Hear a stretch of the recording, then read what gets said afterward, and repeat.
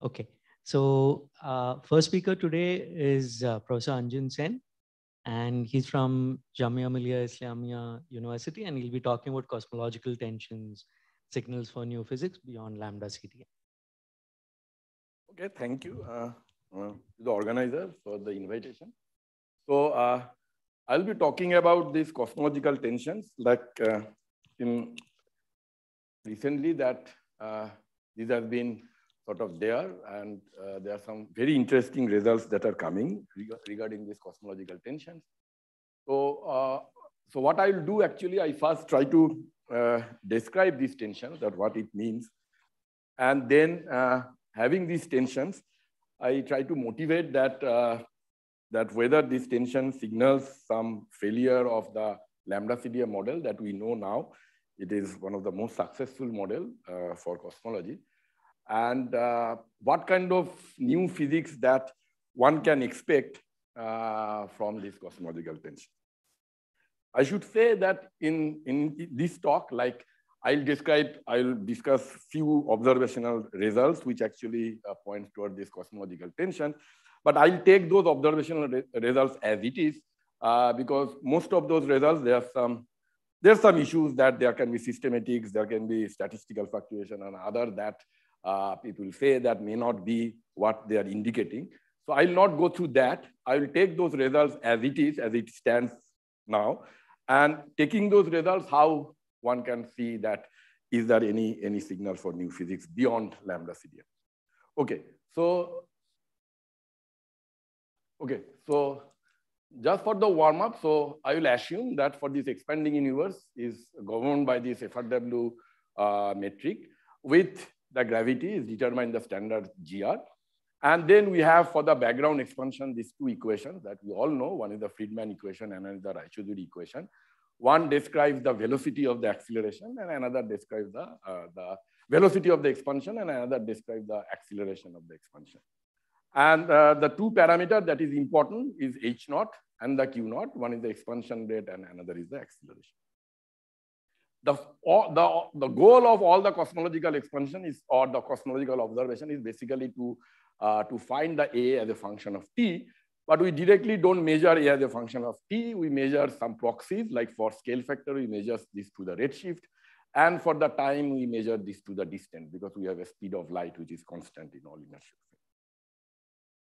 Okay, so there are three numbers that I said. One is this expansion rate, one is the acceleration rate, and also one can have a curvature in the universe, spatial curvature. So that is also there, fine. And if I assume that the inflation is true, we can ignore the spatial curvature and assume the universe is flat, spatially flat. And then this is the Hubble expansion rate that we have over here. Most of the time, and in this talk, I'll mostly concentrate in the late time universe. And we can, so this is the amount of the cold dark matter and baryon. We altogether put it in omega m naught. And then we can ignore the radiation for the late time physics. And then we have any dark component that we have in the universe with an equation of step W, which W I don't know at this moment, but that is actually the composition of the universe. And these are the density parameters. This is the equation of state. And if this whatever the dark component is cosmological constant, this equation of state is -1. And then we have this acceleration rate is given by this. And as you can see, if you have a flat, this omega lambda and omega m naught, they are actually related by 1. So there are only two parameters over here, omega m naught and W. And if you have cosmological constant, then obviously W is -1. So the only parameter that is over here is the omega m naught. And which is important because if you just look at it, most of the late time physics, this 13 giga-year, let's say I take redshift from 30 and then below, all the cosmology are actually dependent upon this thing, some form of this H parameter. And this Hubble expansion is actually has one single parameter, omega m naught and H naught. And most of the observable are actually related with H by H naught. So everything is now in the omega m naught. So it's remarkable that there's only single parameter in the universe, which is omega m naught, which actually can describe the universe for most of the part of its evolution, fine, which is important. And we'll see that there is some very interesting feature that is coming over here. Another thing is that in all this description, it is assumed or the structure is such that this omega m naught is a constant. It just comes to the, it's the integration constant. It comes to the integration of the conservation equation, the energy conservation equation. So it's an integration constant, it's constant throughout. So here also, I mean, all this description, this omega m naught is a constant. And we can see that, and also it is less than 1 because this whole thing is actually 1 because of the flatness. And we'll see that there may be some indication that there may be some failure of either of these assumptions, that whether omega m naught is constant or whether this omega m parameter is always less than equal to 1. Okay, so that is some interesting thing that is coming up. Okay, around 1990s, we have this H naught. So that time, the H naught has a huge error bar from 60 to 80, whatever you can have. We didn't know at that time the universe is accelerating. So omega lambda was 0. And this, so omega m naught is 1 and Q naught was omega m naught by 2, given that omega m is positive, Q naught is positive, so universe was decelerating. Right? So that was the situation. Okay, coming to the part of universe, then this is the thing that we are interested in. That is in the linear regime. This is the perturbation in the matter sector. This is governed by this equation coming from the equation of continuity and Euler equation. So what we are interested is not in the delta M, but what is called the growth factor, which is the F, which is given by this. And for lambda CDM, again, we don't need to solve this equation. It can be shown that this F is actually very nicely represented by this omega m to the power 6 by 8. Fine. So again, here also this growth factor is just dependent upon omega m. And it's actually true because if you just write this expression and try to solve, this is the only parameter that goes into it is the omega m. But you don't need to solve it. You can show that this fitting function is a very fantastic fit to this equation. The observable is basically, most of the time, one is the F sigmoid, which is coming from the redshift space distortion things. And there's another parameter called sigmoid. It's basically the matter, the amplitude of the matter fluctuation at 8 H inverse megaparsec scale. And this sigmoid jet actually can be written like this way. It's not very difficult. So the parameters here are basically sigmoid at present, and then this factor. But again, if we assume F to be this, I can calculate this factor in terms of omega. Okay, so again, the parameter that is involved in all these observable, that is, we can calculate from the part of the universe, omega m and sigmoid. Okay, sigmoid at present, sigmoid 0. There's another observable, which is actually S8 parameter. It is basically measured the amplitude of the cosmic shear coming from the weak lensing. And this is also related to this sigmoid and omega m. Okay. And within the lambda CDM, W equal to -1, the parameter that need to constraint is basically these two parameters.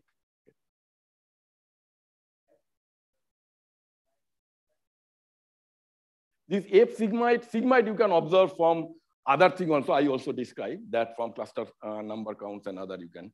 F till now, but I think at some point you can also directly measure F, like Euclid can measure F. Okay. So now what are the observations? So around 1999, we know that from the supernova group, they showed that the universe is accelerating.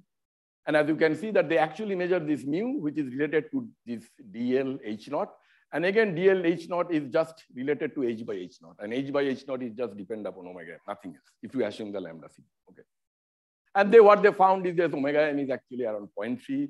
And then there is a dark energy component, which is around 0.7. And if you put that thing and then Q naught coming out to be negative, universe is accelerating. Fine. And then there are other measurement comes, there's WMAP, then baryon acoustic oscillation. You put everything together, you get a very small region over here. And it says that there is a dark energy and the omega m is around 0.3. And then come 2018, the Planck results, the fantastic measurement of cosmic microwave background fluctuation. And as you can see, that the 6-parameter lambda CDM model, which is an excellent fit to this Planck data. And this 6-parameter lambda CDM model, we need only these 6 parameters. And with these 6 parameters, we can actually have a very excellent fit to all those things, assuming that this is a lambda CDM model. And again, you can see that most of the parameters here are related These are all related to the early universe, and the parameter that is related from Z less than 30 is basically the omega m, and then you can derive this omega m. These are other derived parameters. So these are the parameter that is there that I described till now for the late universe: the omega m parameter, the H naught parameter, and the sigma parameter. Okay. And there is no there is no evidence that we need to go beyond any dark energy model beyond the lambda CDM, okay? Because the lambda CDM model is such a fantastic fit to the Planck. So the question is now, so shall we then stop looking for any new physics beyond lambda CDM, because we don't need anything beyond lambda CDM. Only thing that we need to concentrate is that we have to solve this cosmological constant problem, because the dark energy, whether it's lambda CDM or any other dark energy, it sets a energy scale. And that energy scale you cannot derive from any standard particle physics model. So we need to know better that how we can have this very, very tiny cosmological constant in the universe. Fine. So that all it boils down to. But now I described that what are the problems with this lambda CDM. That has been described from Planck time itself, in the Planck paper itself, and now till now. Okay. The first thing that in the Planck paper they measured, or actually they discussed, was that this tension that they have with the Lyman alpha result. Fine. So this is the baryon acoustic oscillation measurement from different observational setup. And that is what you get from the Boss Lyman alpha. And this has a sort of 2.3, 2.4 sigma tension with what you get from the Planck lambda CDM. So it is a derived parameter from Planck lambda CDM. You derive that thing, and then you see that what is the tension with what you get directly from the Boss Lyman. And if you look at the Planck paper, what they actually said, that maybe that this result is due to some statistical fluctuation or some small systematic errors. But it is not, if it is not true, because if it is not that there is no statistical fluctuation or this result holds true, then there may be a signature of a new physics, because they actually tried, because if you go to the Planck chains, and then you can see that they have tried to solve this problem with defined at that time what are the dark energy model that you have beyond lambda CDM. And they couldn't sort of get this result. Fine. No, this is from all those things, you actually plotting this thing, fine? The D measurement, fine? So you can get the baryon acoustic oscillation, you get the distance, and you convert this distance to the what is called the comoving distance, some sort of combination of comoving distance and HZ, and you get this. The Planck is this band, the base fit and the band. Fine? So if it is a Planck, so actually it is 1, fine, and then you have the error bar over there. And then these are the results that you get from BO, fine. So they couldn't find any known model beyond lambda CDM, like some dark energy model with constant equation of state, with CPL, with modified gravity model, different things that they have. And they couldn't find this value actually, okay. So this is the first thing, fine. And they very conveniently said that, okay, we are not using this data anymore in all our calculation, and then we are going on, because maybe there is some kind of statistical or some systematic errors are there. Okay, now I will describe this more on later, but just now we have the thing that, as I said, that from Planck, assuming lambda CDM, you get this H0 value. And remember that this H0 value that we get from Planck, it's model dependent. I will describe how we can get this thing in a few minutes. But this is a model dependent, and this actually comes from lambda CDM only. Whereas the shoes measurement that we have, that is more or less model independent. You don't need to assume any cosmological model. And these two measurements are now around the 5 sigma tensions apart. Fine. So if you have a tension, because this is so maybe there is some systematic going over here that we don't know. That can be the possibility. But if it is not that, in the cosmological model side, if you have some issue, the issue needs to be solved over here, because this is mostly model independent. So you need to have some model in the cosmology so that the Planck data gives you a value which is consistent with that model. Fine. So that is the way maybe you can solve this problem. But here also, I mean, I need to convey this message, but because you can see that this measurement depends upon physics beyond early universe. And this measurement depends on the astrophysics of stars at the very late time, fine? And still these measurements, and they're separated by around 13 14 gigayears, fine, because this is around redshift 1000, few minutes old. This is around present redshift around 0.01, 0.02. So they are two separated by 13, means a huge age of the universe. Still, they are in agreement within the 10%, which is fantastic, fine. It actually says that our accuracies, our measurement accuracies are very well, and our knowledge about standard cosmology or our astrophysics is very well. So that still means completely two different set of observations with two different set of physics are within the agreement within the 10%, which is the base. So what they do is that, yeah, so they define the tensions like that you do the convolution, and then you have the base fit from A minus base fit of B divided by sigma A square plus sigma B square. So this is the tension that we define. Okay, so.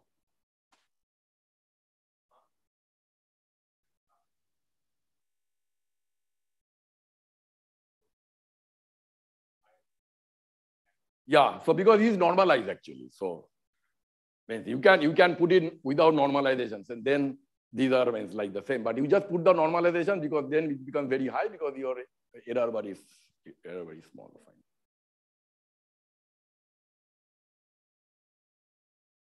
Okay. The next is the S8 tension that I described the S8 parameter. Again from Planck, because Planck, as I said, the derived parameters, you can derive the sigmoid parameter, you derive the omega m naught parameter, you put all those things over here, and then you can derive this S8 parameter within the Planck, assuming that this is a lambda CDM. You get this value. But if you directly measurement this S8 parameter from weak lensing, like kids or any other, like DES or other, this is roughly around this value. And these two things are kind of 3 to 4 sigma tension. Fine. And they are all these measurements. So this is the measurement that comes from the early universe, and these are the measurements coming from all the late universe. And all the late universe measurements are mostly consistent within this value, and this is the early universe measurement coming from Planck. And these are actually around having a 3 sigma tension. There's another important tension, that is the sigmoid tension. This is a very interesting paper that came recently. So what they have found that when you use this number count of low redshift galaxies and using the Sunyaev-Jeldovic effect with SPT, they got this sigmoid like this because this cluster number count depends on the sigmoid parameter, and they got this value. Fine.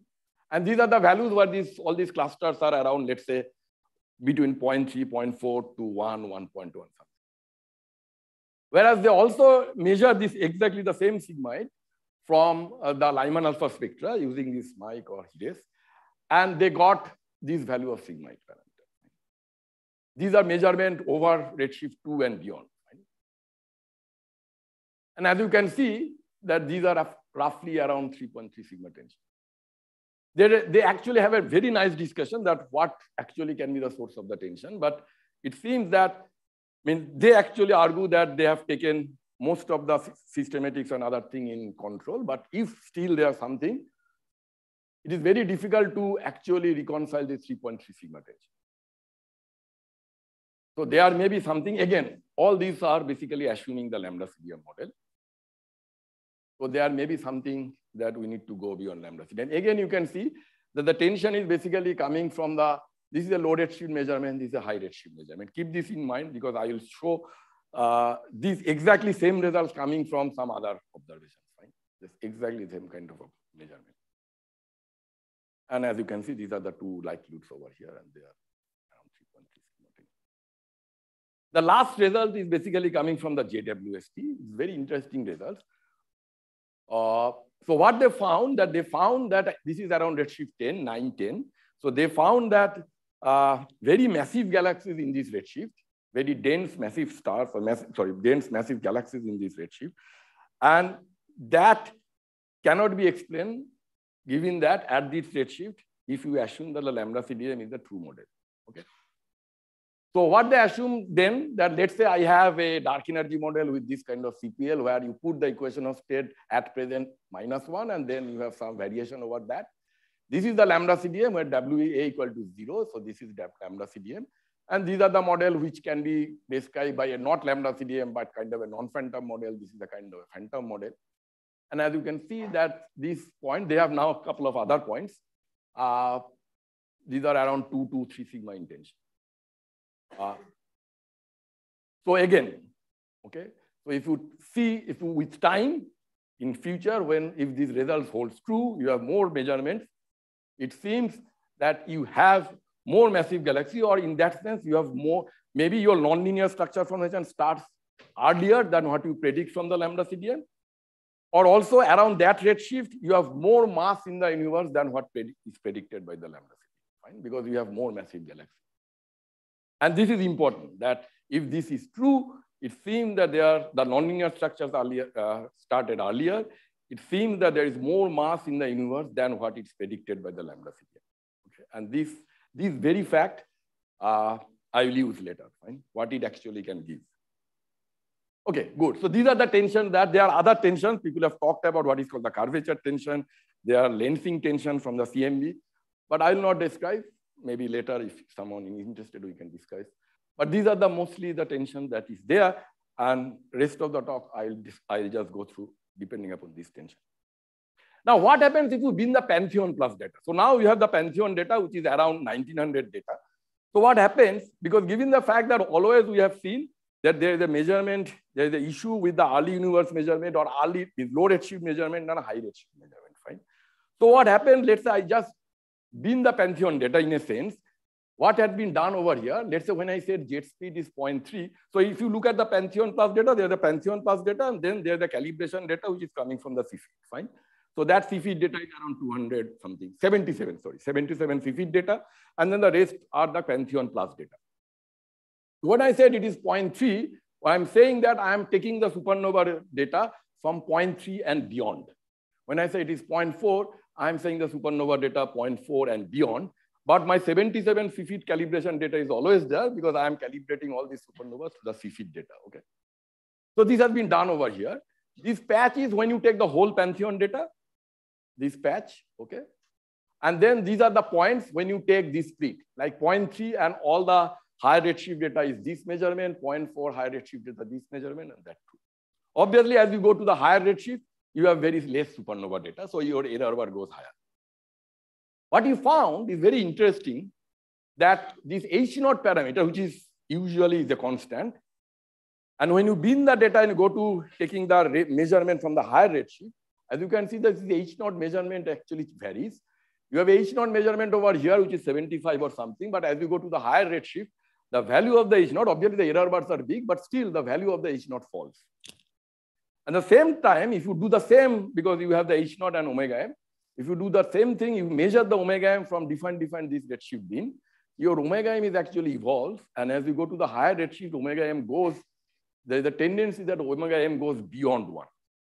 Okay, so omega m not only goes higher value, the omega m actually goes to value which is beyond 1. Remember that most of the time, what actually H depends upon omega rho m, which is omega m into H square, fine? So that is the thing that is there in the H. So it is okay, means it is quite understandable that because rho m remains the same, so if H not falls, the omega m actually goes up. Right? So this is to make the rho m actually the same. But this is a tendency that we have. Right? These are all 2 sigma, yeah. Now, what can be done? Now, if your omega m goes beyond 1, let's say, if this is true, then as one thing you can, this is always clear that there is a higher omega m in the high redshift, fine? Secondly, as because your total thing is 1, if omega m goes beyond 1, then there is a tendency that the corresponding omega lambda become negative, fine? Because omega m plus omega lambda is always 1. So there is a hint, if this is true, I don't know. But we just go through this binning data, we get these results. And if it is true, then there's a hint that there's a high redshift. There is some contribution over there in the universe which has some small negative value. Okay. Or what I said is omega mz, we said that this is a normal matter from conservation equation is goes like 1 plus zq. Maybe this is not true. Okay, so omega m not, because all these things is assuming lambda CDM, so maybe the omega m does not scale like 1 plus zq. There's some defined scaling. This may happen from some interacting dark energy or some any other new physics, I don't know. Okay. What happens when you do the same thing?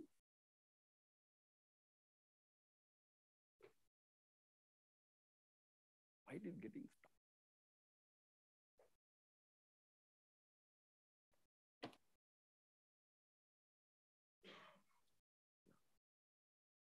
Okay, what happens if you do the same thing for the growth data that I said, the F sigmoid data that we have from the RSD? Currently, we have from different measurement, we have around 66 data. So what happens to that? What happens if we bin this data? Like the same binning that I said, like the Z minimum is like, this is basically Z minimum is 0. That means you take all the data. And this is what happens when you take the Z minimum 0.1, 0.2, 0.3 and all. So you are taking 0.1 and beyond, 0.2 and beyond, 0.3 and beyond, something like that. You can see that, and this is the patch that you get from Planck. This is the patch that you get from kids, and this is the Planck that you get from these. What you actually see, okay. One thing we should say that this F sigma data is not very accurate, so they have the large error bar. So for that, we actually put a hard prior for the omega m naught, hard Gaussian prior. This is coming from the Planck diagram. So in a sense, when you put, because ultimately, as I discussed, that sigma S8 has the sigmoid and omega m naught. So you are putting hard prior on this omega m, basically from Planck bio, means that you are actually putting the information that you are getting from Planck or bio into this measurement. Fine. What you actually get, this sigma S8 parameter is actually also evolved. It goes from a small value, go to a very high. And as you know that I said this S8 depends upon sigmoid and omega m. If we have a hard prior on omega m, your sigmoid also evolves in that sense, that if you have this. And this is also, this is the same thing that has been, as it been said, that I said previously, that the paper, that what I said, that we have this sigmoid, that in the low redshift, we have a sigmoid small, in the high redshift, the sigmoid very high, fine. The same result is there inbuilt in the growth data itself. Okay. This is just to look at in a defined way. Let's say I divide the data between redshift 0.7, and so you take the data smaller than 0.7 or higher than 0.7, or redshift greater than 1.1 or smaller than 1.1. You see that this trend actually remains there. You have a very hard prior on omega m, but when you have sigmoid and S8, these things actually separate out. Because these S8 and sigmoids are kind of correlated. Okay. So this is the same result. So this is a paper that we put very recently. So this is the same result that we get, that what people got from weak lensing and cluster number count, from low redshift and high redshift. Okay. So given all those things, I just now try to motivate the fact that what sort of model that we can have very quickly. So just go to the how the CMB measures the H naught. So the CMB measures the H naught in a derived parameter. So this is a three-step process. First is that we have the sound horizon, which is the distance the photon baryon plasma moves till from beginning to the decoupling. And it depends this integration, and it depends the HZ till the decoupling, and also the omega B and omega R around that. So there is no late time information over here, fine. Then we know that we can infer this angular scale from the CMB peak location, which is a very, very accurately measured quantity. So from the peak separation, we can get this theta. And then, I don't know why it is coming over here. Then we have this angular diameter distance that we measure to this acoustic scale, which is basically RS, which is basically RS by theta. Okay. And in this angular diameter distance, we have to integrate this HZ from 0 to Z star. And here actually the late time information comes in, because the HZ here you are integrating from 0 to Z star. So you have to assume a model over here, and usually we assume the lambda CDM. So this RS we know, theta we know, dA is a constant RS by theta. Then you assume a model like lambda CDM. It depends upon H naught, and then from there you get the H naught. Okay. So the Planck get the H naught value, assume the lambda CDM just to this thing. Okay. If you take a defined model than lambda CDM, you get a defined HZ, and then your H naught can be different. Fine. So how you can now reconcile this Planck H naught and the Schurz H naught? Fine. So let's have these two plot. I just plotted, forget about the green curve. I plotted the yellow and blue, same lambda CDM. Initially, they have the same at redshift 1000, whatever the Planck gives. But one has H naught 73 and one has H naught 67. So these are the two behavior that you can get. Fine. So to go from blue to yellow, two things can happen. that in the early universe, we do something so that the early universe, the expansion rate increases. You go from this curve to this curve, and then you follow. Okay, so that is one thing. The other thing is that in the blue curve, you follow, and then there may be some interesting physics in the late universe so that you can suddenly jump from the blue curve to the yellow curve. So these two things you can have, fine. Now, what can be the solution? Let's say I fix, so this is the late time dark energy information that goes through it. Assume that the omega m is standard going like 1 plus z cube. So whatever the dark energy information is in Fz, dz is now this dA parameter is this. So if you say that I don't have any late time physics change, so your Ez remains the same. Okay, so this part remains the same. So you need to increase H0. So your dA actually falls. So if the dA falls, so this increases. So this RS has to also decrease at the same way. Fine. So that is the thing I do though, that your RS in the early time has to decrease. And that means your Hz in the early time has to increase. That means you need to have a more expansion in the early time so that your RS decreases, and correspondingly you go from here to here and just follow it. So H0 increases, dA decreases, RS decreases, so the pre-recombination Hz increases. Fine. So that is one way you solve this problem. And that is exactly what has been done, which is this paper by Vivian, Pauline, Mark Kaminkowski, and others, which is called the early dark energy solution. Is one of the most important solutions that people talk about. So what they have done, they said that, okay, I have some dissipative axion fluid, which is there before the pre-recombination. For a small time, it dominates. So it actually, so this is the normal cosmological constant that we have. But due to this axion that we have, some dominates the early time. It behaves like a cosmological constant. So there is a peak over here. So it suddenly gives a kick in the early time so that your expansion rate increases. And then due to this, its interaction with the radiation, it decays to the radiation. So it quickly decays so that your recombination and afterward physics remains intact. Fine. Okay. How much? Okay. Fine. So this is a solution. This is a heavily fine-tuned solution because you need to do everything so that everything happens in perfect time and all those things. But this is a solution. Fine. And people have talked about different modification of this solution so that you can solve this problem. The other way is that you put your early universe physics intact, so your RS remains same, your dA remains same. Then whatever you have to do is that, because dA remains same, means the H0 increases, means this integration has to increase. So if I talk this integration AZ, this AZ has to increase proportionately with H0. And what is this AZ? AZ is this parameter that you have, this integration, where this Ez has this information for the dark energy, and it is not very difficult to show that to increase this Ez, you have to go to a phantom kind of dark energy equation of state. So this has to be done. What happens? So this is same, that if you do the late time physics, you have to have a phantom kind of equation of state. And if you have to have this 10% increase, your phantom equation of state has to be very, very phantom, and that can spoil your other measures. So that people say that your late time physics or late time modification may not be viable.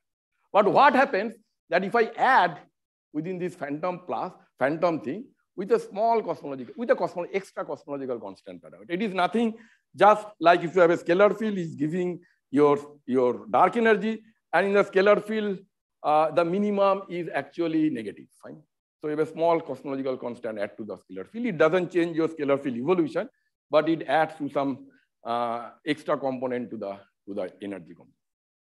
What I showed over here is that actually, I have not much of time. Actually, one can show that this AZ parameter can be increased due to if this omega m lambda is actually negative. So if you have a phantom, this AZ increases, that I showed. But if you have a small negative value over here, you can have a less phantom, but you can have the same increase of AZ. So whatever the phantomness or you need, you can compensate by a small negative cosmological constant in your data. So you can just play away with that. So that we did. So let's say that whether this is true, because if I take this kind of model, what is the constant on this? Don't assume that this is a positive or negative. Assume that this has some value, including 0. So what we have? So we do all those things. We just take the CMB data, the full Planck, the BO, the supernova shoes. At that time, the CFIT calibration was not there.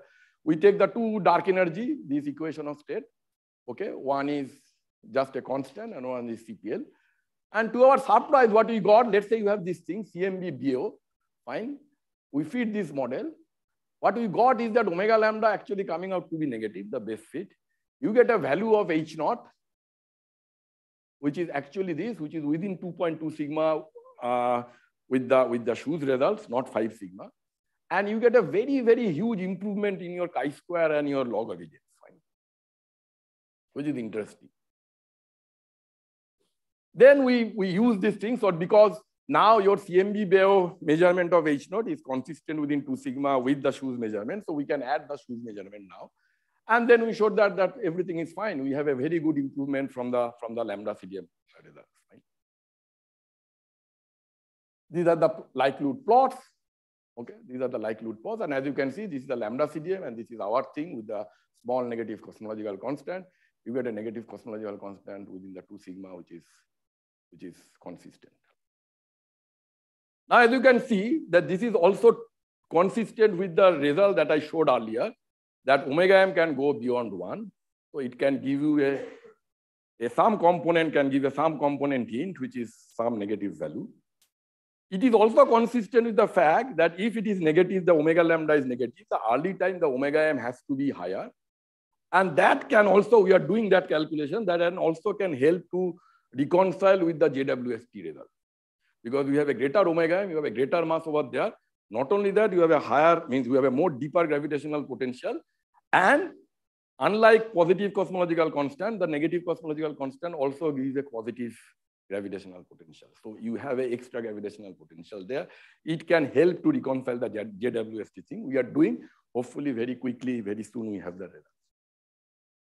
And what we said that this dark energy actually has this phantom behavior and then quickly settles in the early time, it just settles to a small negative cosmological constant.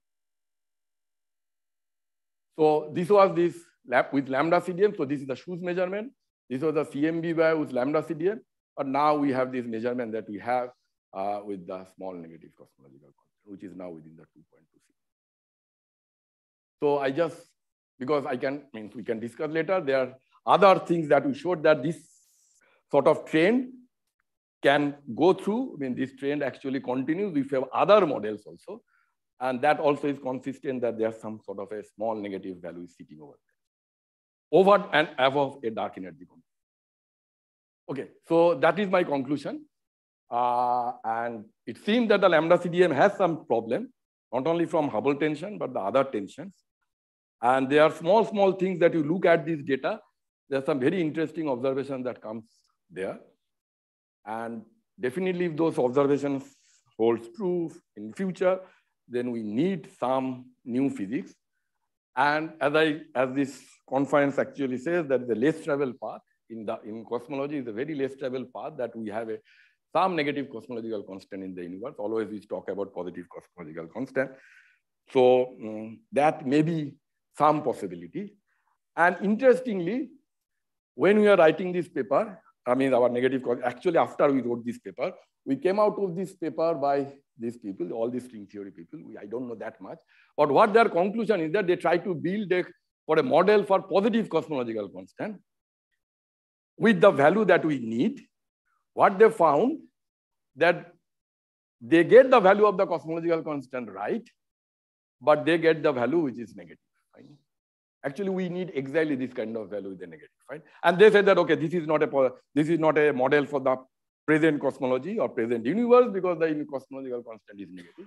So we need to do more things so that we can uplift this negative cosmological constant term to positive cosmological. But interestingly, the value they got and the sign they got is also consistent what sort of things that we are getting from our calculation. Thank you.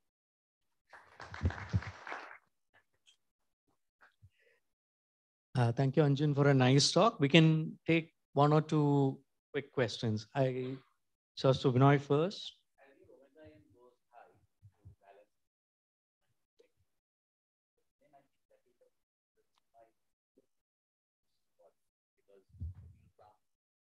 No, actually, that is a paper by Dragan Hatara that this came. I didn't have time to discuss, because if you have more clustering, sigma is a normalization. Right? sigmoid at present, fine. And it is the integration from that part to that part, fine. So if you have a more clustering in the some part, like in H0, it's same thing is happening. When you calculate the distance, so you are actually measuring the distance from, let's say, from CMB 1000 to today, fine. And that distance is same, fine. At any point, if you have a less, means if you have something like Lyman alpha that is gave, something less, you have to compensate that thing with something high, fine. And that's why, I mean, like you have some negative value over here, it has kind of compensated by a high H0 value at present, fine. In the sigmoid also, it is happening the same because you have to integrate, fine. And that is described in this Dragon paper, that you have this thing, that you have a more clustering at some point, but when you do the normalization, you have to do the integration from all these things. So the sigmoid value at present become, it is not the sigmoid at that redshift, it's the sigmoid at present. So it actually goes down. So I brought this up yesterday, and I think we can carry this forward to today's discussion. It is, I think, useful not to frame the H0 tension as early time versus late time. No, I agree. Yeah, because you're probably aware there are papers which analyze the full shape of the Bose power spectrum, and they can actually get H0 values at redshift of about 0.5 without using a CMB prior, and their H0 is consistent with Planck. So it seems to be more of a sound horizon versus I agree. Local distance ladder measurement. So my first question is, do you take that into account in your phantom dark? Yeah, model? You can see that. If I go, let's say our table. Yeah. So you see that your sound horizon is exactly the same that you get from the CMB view. What is actually people are doing when they because you are exactly right, because if you do the BAO, you have this RD into H0, fine. So if your H0 goes up, RD goes down, fine. Now, we have another paper that we discussed this thing elaborately. What actually is happening when you calculate all those things, you are assuming that your H has a kind of a monomial distance, it doesn't change, fine. It is a decreasing function or whatever, fine. Within that, this is true. But if we have where the H0 changes, means like goes down and means the slope of the H0 changes, it has some oscillation or whatever, this thing actually, then you don't have that problem with the sound horizon. And other thing, maybe we can do through the discussion, the Esposito paper, I didn't know of it, but it was very interesting that their AS is actually consistent with Planck. Exactly. It's the NS which is... NS is a little bit high. Yeah. I have not quoted because recently we did with the Pantheon Plus and the CFIT calibration, the same thing. The chains now complete, and we saw that the NS also here coming out to be little high, 0.98 or something. Because NS and H0 also has a correlation. So, okay, yeah. So you saw here the chi-square improvement in chi-square. So I doubt that most of the improvement is coming from the H0. If you split the contribution of chi-square for this experiment, it is spoiling the you see the CMB alone. So no, okay. With the CMB alone, as soon as you go beyond lambda CDM, you cannot constant any other parameter because the CMB information is not that much.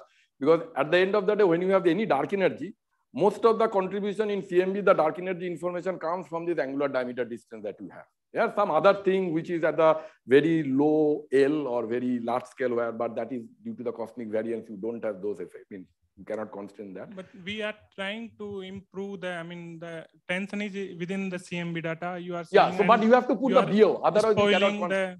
We need CMB plus BO because if you don't put BO, you cannot constant anything dark energy model beyond lambda CDM. You can't.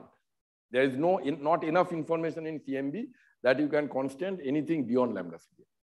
So you have to put either CMB with BO or CMB with supernova because around that redshift, you have to put that information so that you can connect these two. Otherwise, any dark energy information, it is very difficult. But okay, when you combine the BO as well, then the tension is not really moved. It is 69.6. Yeah. But you see that exactly that is true because you can say that, okay, fine, I have an extra parameter. So it's going to from 67 to 69, but your error bar is high. So means your error bar actually goes. So now you are making this thing that is consistent. But when you do actually the evidence calculation, this thing is taken care of. The extra parameters things is taken care of. So but it shows that the evidence is also very high in that sense.